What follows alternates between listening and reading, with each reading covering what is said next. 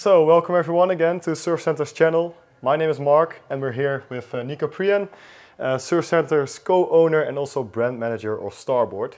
And today we want to show you the new Starboard windsurf foil board for slalom racing, which is the X-15. It's a completely new design board and it has some drastic changes compared to last year's foil board. So I think we can ask Nico everything about it. Yeah. So Nico, can you maybe first tell me why it's called the X-15? Yeah, well, that's the first big drastic change on the board, the new name. And the X-15 actually is an homage to Jim Drake, who is the co-inventor of windsurfing and also co-inventor of one of the fastest, or still the fastest jet in the world, which is called the X-15. So it's a really fast plane, the fastest in the world, and this is probably right now the fastest windsurf board or foil board in the world. It also flies through the air like the plane. So this is the name, the heritage of the name. Okay, that's cool. So what I would see at the board, like the foil boards, the slalom foil boards have quite big cutouts. Can you tell me something more about this? Okay. Maybe we'll show it, yeah. And bear with us here, because this is my personal racing board, so there might be some dirt and damage here and there. Obviously racing, there sometimes happen some incidents, so bear with us here. But yeah, we have those massive cutouts, and what those cutouts do is that it accelerates the water along this line. So whenever you have a shape kind of like if you look at it maybe like this, it's sort of a water drop. So it's very wide in the front, and then it becomes slimmer towards the tail. Something you also see in race boards. And race boards obviously have to be fast in non-planing conditions. Yeah. And that way it really helps you to get speed when you're not planing yet. And therefore it helps with the takeoff, to get the speed, to get the foil activated. Another thing is, of course, that once the board is in the air, the whole airflow around the board matters. And this actually, we learned more and more how much it matters, how the board flies through the air. And actually also the wind accelerates along these lines, and it makes it more efficient. Yeah, so if I understand you correctly, we use the complete width of the board for getting on the foil, and then when we're on the foil we have less, it's more less efficient. Drag. Yeah, exactly. Less drag, yeah, okay. We have less drag. And then also something we have new is that we have a tail kick here towards the end. So well, you have a slight curvature, while the fin box or the foil box is still level, so it doesn't change the rake of your box. But this tail kick allows you again to activate the foil easier, to kick it down easier. Because if you imagine the opposite, let's imagine all this is filled out with surface, with material. You can't push it down. There's so much volume, you can't push it down. So you try to find ways where you stand stable on the board, you also stand wide, so you have the leverage on the foil, but you sort of reduce the surface and make it glide efficiently through the water, and that's what we did here. Okay, cool. So if I look over the board, I can see some channels walking down the back of the board. Exactly. That's also a new feature? Yeah, well, this is basically, that's the channel. So this rocker line here on the side next to the fin box is what creates sort of this channel. And the reason why it looks like a channel, the reason why we kept this straight is basically to keep the foil box in the same angle. Yeah. So had we also made the rocker here and towards the tail, then all of a sudden the foil would not be straight anymore and would have a lot of rake, and then it doesn't work in the air. Yeah, okay, yeah. So that's clear. So when we look at the nose of the board, so maybe turn it around. Yeah. Maybe we can show it like this. Yeah, that's the camera. Cool.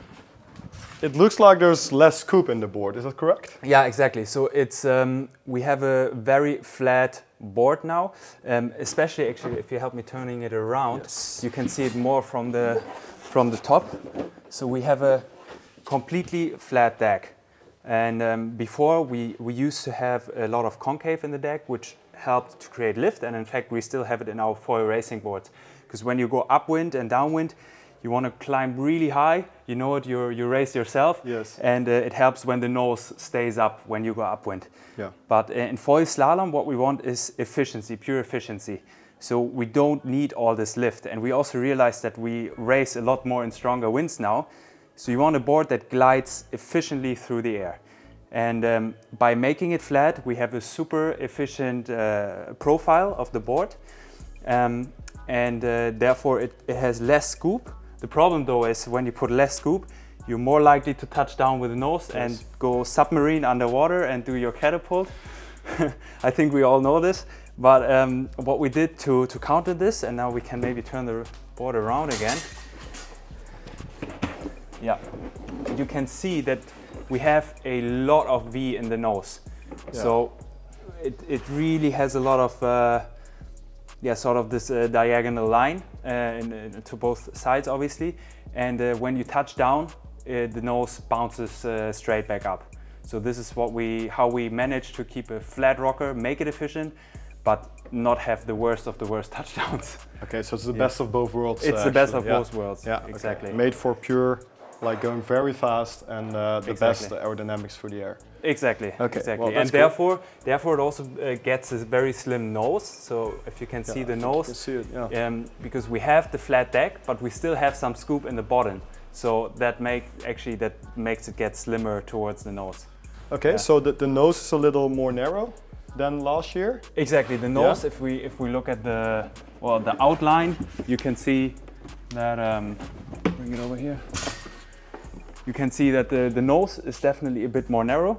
Again, makes it more efficient. It's a sort of a balance between how much lift the board gets and how efficient it becomes. If you go even more narrow, the board becomes sort of unstable. So the width gives you also stability and lift, and so you have to find a balance. And this is the balance we found. You also see that we are really wide in the tail. Yes. You sort of have to find a comfortable stance, and we still find that the more wide tail gives us makes it just comfortable between the both legs, how you stretch them. You can put a lot of leverage, and you can change quite early to the smaller boards because we have new sizes. Previously we were on 71, 81, 91. So now we can use 3 foil boards in the PWA Tour, and we have the 91, 85 and 78. So we don't really need to go smaller than 78. And those sizes, they work really well for us. And also in the PWA Tour, we can only register one board bigger than 85 centimeters. Yes. So we said, okay, let's go with the biggest possible on closest possible to 85. And because of the width, you can actually switch really fast to the 85. And what we team riders found, because we have been using this board in competitions this year already, we switched almost immediately to the 85. So as soon as there's 10 knots, we're on the 85. Okay. Because it's very wide, you have a lot of leverage on the foil, narrow makes it more efficient, and I think the 85 will be, for most of you guys, will be the most interesting size on this board. So last year I heard you say that you were most on the 91 when doing slalom foiling races, but now we can go earlier to the 85. Exactly, yeah. Okay, so that will also make it a lot faster, right? Exactly, that makes actually, in terms of speed for us, between the 91 and 85, we see a difference of probably a knot, which one knot is massive. It's massive, yeah. Exactly. Okay, that's cool. Maybe so we also see that the mass track is still slightly reduced, recessed. Yeah, exactly. That has been changed or not? Like last year there was also a small recessed mass track? It was already recessed, and because of the concave in the nose, it was already a bit lower in general. But the recessed deck helps a lot with control. So that's just really it. Maybe about the profile when we talk about the concave on the deck. If you look from the side, actually, maybe if you lift it a bit, so we can show how. Yeah, exactly. So I talked about the slim nose, right? And it becomes thicker towards here, towards the center of the board. That's why you need the recessed mass deck to keep the pressure point low. Here's probably around here is the thickest point of the board, and then it becomes slightly slimmer again. And this is all because we want to maximize the efficiency. How does the wind usually comes at 45 degrees. If you combine the actual wind with the wind you're getting from the apparent wind from your speed, exactly. So how does the wind flow around the board and make the board more efficient? How do we get the least drag?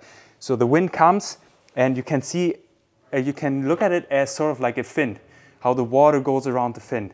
And you kind of have to find the sweet spot, where's the thickest point of the board, and then it has to become slimmer again for less drag. So what's important is that when the wind releases, that it releases clean and you don't have turbulences behind the board.